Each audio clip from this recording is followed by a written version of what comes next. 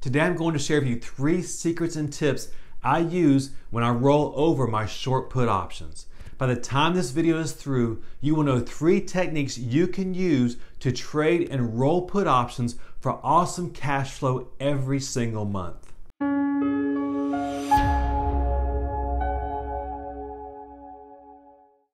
I am Randy Perez. I'm a 21+ year stock and option trader as well as real estate investor.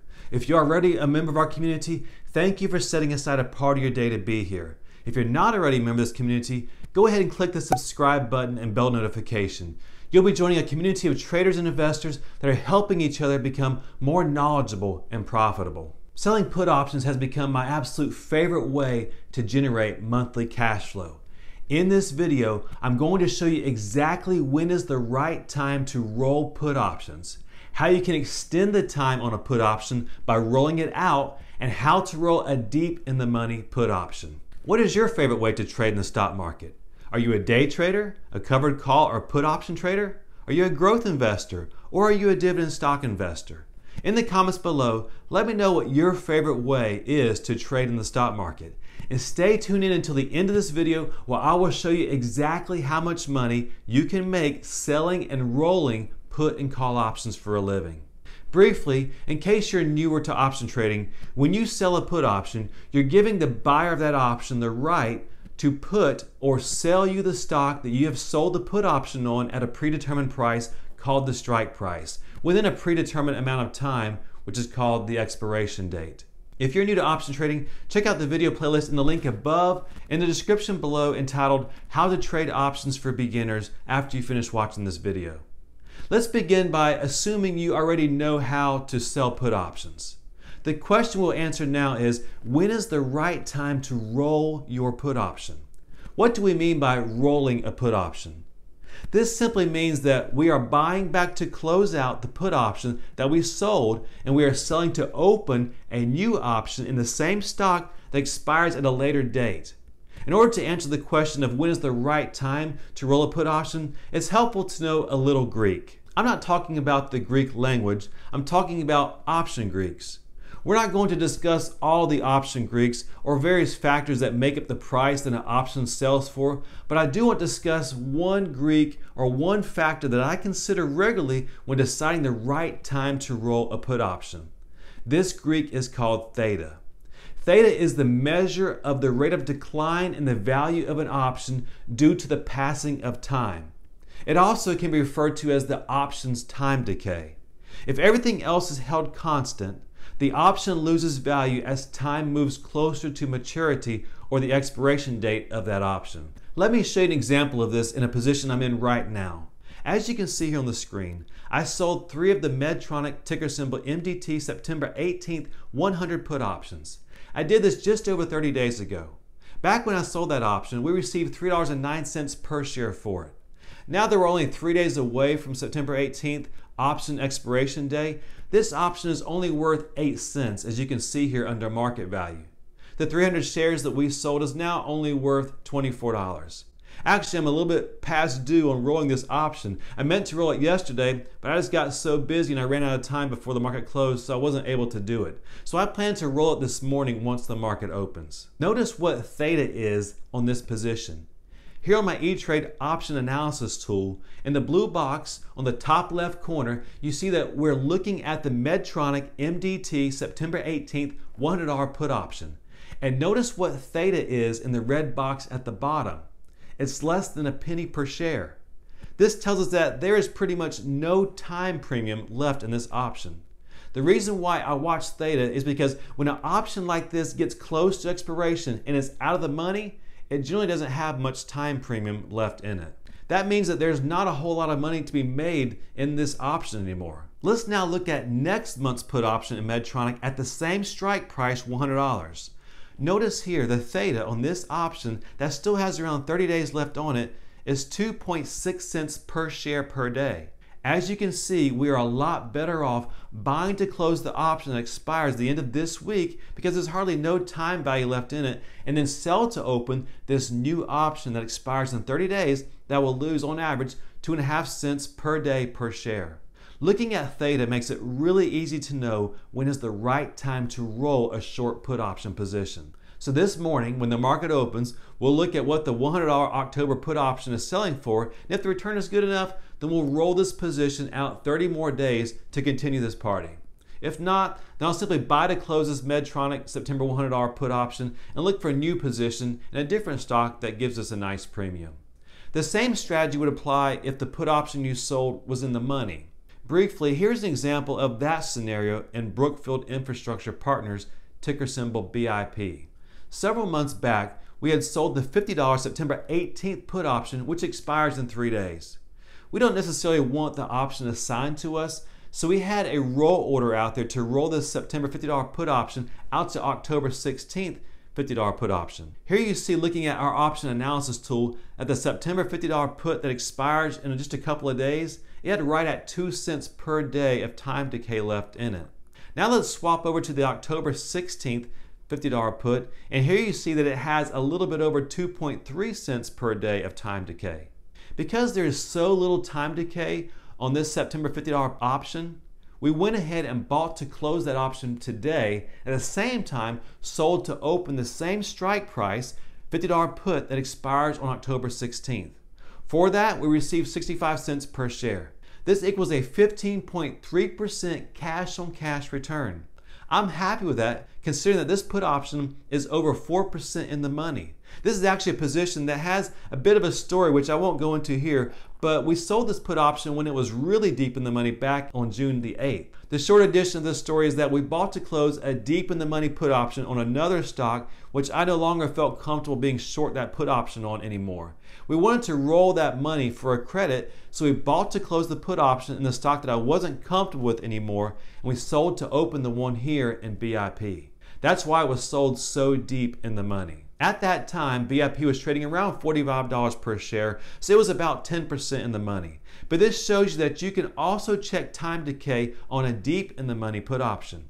A quick and easy way to check time decay on options that are deep in the money is to look at how much time decay or premium is left on the corresponding call option. This won't give you an exact amount of value that's left in that put option of time decay, but it gives you a pretty good idea. If there's not much premium left in a call option, then you can feel pretty comfortable that there's not much premium left in the corresponding put option either. Here's an example of that looking at the BIP trade we just did today. As you can see here on the call side, look at the blue rectangle. The call options at the same $50 strike price that expires in a couple of days in September was only trading at most around 5 cents. Even though the option analysis tool said that we had 2 cents per day in that option, there's just not much actual option premium left in it. That tool is just an estimate. Here we're looking at the actual bid and ask. The tip here is that when there's not much option premium left, it's time to either roll that put out in time or close it out and use that capital to enter a brand new stock position. Don't hold on to an option where you only have a few pennies left in option premium. Put that money to work in a new option position. And that's what we did here in BIP and Medtronic. If you'd like a little more information on how we pick the strike price that we sell our put options at, check out the video in the link above in the description below entitled How to Trade Using Technical Analysis. A second tip or little secret I want to share with you is how to extend a put option position. This is also known as rolling out your option. All this means is that you're giving yourself more time to win on this trade, or you want to extend the trade. The last trade I showed you in BIP is a perfect example of that. This option is actually in the money, so you might say that the trade hasn't turned out like I wanted it to. I was hoping by the time this option expired this coming Friday that this position would be worthless, but it's still over $2 in the money. No worries though, because we're option traders, we're going to use one of our secret weapons, and if we don't get the trade exactly right, well, we just roll this thing out to the next month or to a later month. That's exactly what we did here in BIP. We rolled it out and got paid to do that. So we actually were paid, even though we weren't exactly right on this trade, and we're still netting an over 15% annualized cash on cash return. That's how you can extend a short put option position. Just buy to close the one that's expiring near term and sell one farther out. I do this all the time. Here's an example of a position that I'm in the process of extending the put option on. It's currently in the money, but I want to stick with the position. It's in Bank of America, ticker symbol BAC. Here you see the order I have sitting out there. Where you see the plus in the red box, I'm trying to buy to close the September 18th $26 put. And then just below that, in the same red box, you see where the negative sign is? That's the one I'm selling to open, which is the October 16th, same strike price of $26. And in the orange box, you see that I'm trying to get 89 cents per share to roll this put option or extend this put option position. The market's not quite there yet. If you look above that in the white box, you see that the bid and ask are around 72 cents and 75 cents. There isn't much time premium left in this position because Bank of America is currently trading at $25.38. If we look down at the call and put table at the $26 strike price where I have the black box, the call option, which is currently out of the money, the bid and ask are 13 cents and 14 cents. That tells us that most likely in this short put option that we sold that we're rolling or extending, we only have 13 or 14 cents of time premium per share left in it.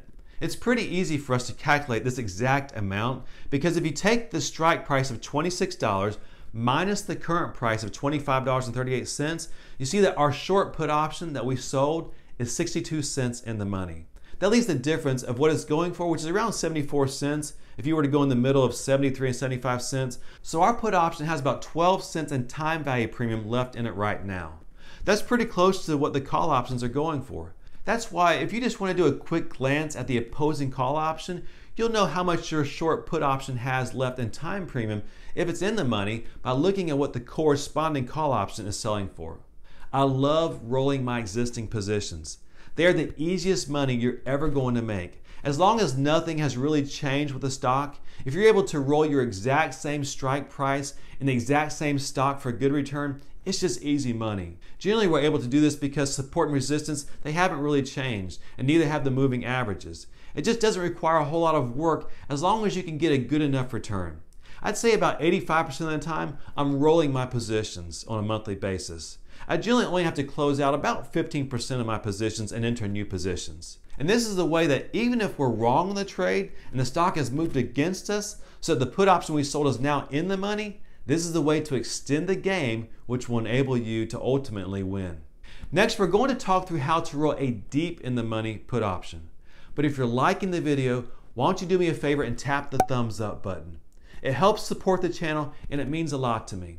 And stay tuned in until the end because I'm going to show you exactly how much we are making by selling put and call options to give you an idea of how much a put option seller can make selling and rolling put options for a living.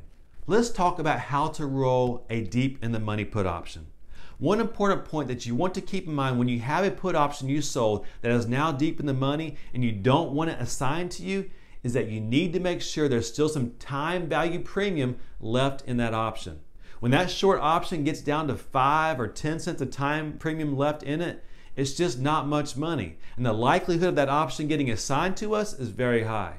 A little tip here that I use for my option trading is that as soon as I enter a new short option position, I set an alert on both the put and the corresponding call option so that as soon as that option only has about 10% or so left in its value, I get an alert so I can then begin to look for an opportunity to roll that option. I don't want to overwhelm you because I have quite a few positions, but here's a screenshot of some of the alerts I have set for my short put options as well as a few of the short covered call options that I'm in right now. Notice where I have the red box. This is the BIP position I told you about earlier that I rolled today. You see that I have a notice to receive an alert as soon as either the October 16th $50 call or put option is down to only 13 cents in value. This will trigger me to close this position out and either roll it to a later month, or if I can't get a good enough premium or return on this position, then I'll close it out and open a brand new position. Some people like to close their short option positions when they have about 25% of value left in them. I typically like to milk it just a little bit more. I do keep an eye on my positions, but I like to buy them back when they have about 10 to 15% left in time premium and then roll them out. Keeping track of your time value is vital if you have a put option that has gone deep in the money and you don't want it assigned to you. So my tip and little secret here is to go ahead and set an alert so that you don't have to worry about watching it closely. Once you set an alert, you'll get sent a signal to take a look at the position, and then you can adjust it accordingly. It's just a quick and easy way to keep track of how much time value you have left in your option positions. Another important factor you want to consider when rolling deep in the money put options is that you obviously want to make the best return possible. When an option is deep in the money, you actually may get a better return by looking farther out in time than just 30 days. For example, I typically trade a 30-day option. I trade the third Friday of the month's options. And when I'm looking to roll a position, I typically look to roll to the next third Friday of the following month. However, sometimes you actually will get a better return by going farther out in time. Let me give you an example of that in a put option position that is deep in the money that I rolled today. Lazard, ticker symbol LAZ, is a stock that I've been selling put options on and trading in for almost 2 years now. The stock dropped pretty hard early this year. At that time, I was assigned several of my short put options, but this is one option contract that still has not been assigned to me. I sold this September 18th put option back in early June, so about 3.5 months ago. The stock has been climbing the past several months, so it's quite possible that it'll work its way back above this short $37 strike put. So I was trying to roll it out to October to see if it would get past that $37 strike price by the third Friday of October. But look at the time value premium of that option. If we do a quick check here and just look at the call option side, the October 16th $37 call option, it only has an average of 35 cents per share in premium. The bid was 25 cents and the ask was 45 cents. So if we go in the middle, we expect to get 35 cents per share for this option. That's only an 11.1% annualized return. Now let's look at the next expiration date, December 18th, to see what kind of return we get there. For the same strike price, $37 December call option, the bid is $1.10 and the ask is $1.25. So if we go in the middle, that'd be $1.17 per share. If you annualize that return, it gets a little bit better. It's 12.3% annualized return. Now that's not a huge difference until you calculate it, and the return by going out to December is actually 10% better than the return if you did the October trade. So my tip and little secret here that I want to share with you is that when you're rolling deep in the money put options, always double check several time frames. You may get a better return by going farther out in time, especially on those deep in the money put options. At the beginning of this video, I told you I was going to share with you exactly how much cash you can generate selling and rolling put options. If you'd like to see exactly how much cash we receive, mainly by selling put options, but also by selling some covered calls, as well as collecting a few dividends, check out the video series in the link above and description below entitled Option Trading Monthly Cash Flows. In these videos, you will see every trade we did in that month, the amount of cash we put into our pocket by selling put and call options, as well as by receiving dividends. I think you'll see why I like selling put options so much. It can generate awesome cash flow for us every single month. If you'd like more information on our exact trades, consider the benefits of becoming a patron in the link below. You'll be receiving some awesome information on a weekly basis that you can use to become a better, more profitable option trader, all while supporting this channel. And a quick shout out and a big thank you to all of our current Patreon members, as well as Dean, our newest Patreon member. Thank you for your support. I greatly appreciate it. Check out the videos in the link above and the description below, where I share with you my top secrets and tips on how to trade options like a pro. Until next time, happy investing, and we'll see you again soon.